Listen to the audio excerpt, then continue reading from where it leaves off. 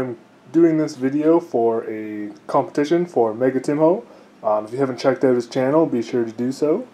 And his competition is basically go over your painting space. So here we have what I'm working on. It's just a cutting mat with current projects. We have the basic steps. We have some prime models, some models in progress. We have some finished, just need to be based models. So this is basically just on my kitchen table. Just put it out. And then when I'm done, I can just go back on the shelf. I live in a little apartment, so I can't have an entire room dedicated. Then I have this corner shelf, which is being dedicated to it.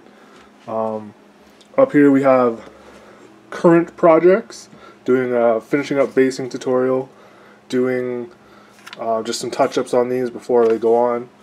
Some models there that are being converted. Broodlord just needs to get some stuff added. These books are just out and about. No rhyme or reason. Little peek there. Some old books. Really good condition too.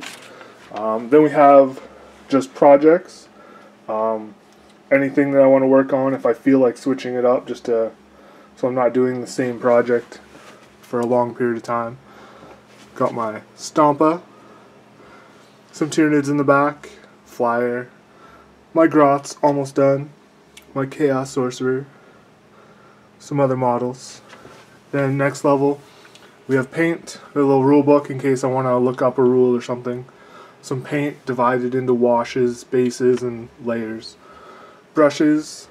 Then down here is going to be basically like terrain stuff I'm working on. It just needs batch base coating and stuff.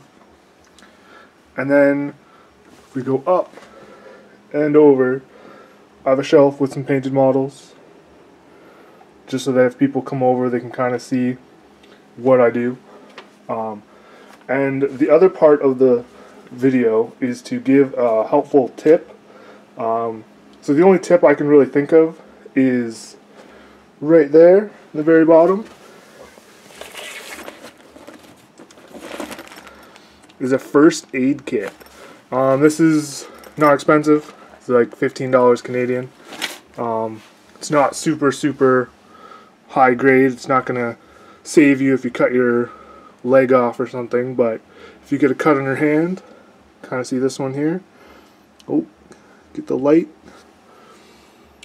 That is a scar from cutting Warhammer models, and there's a scar there from cutting Warhammer models.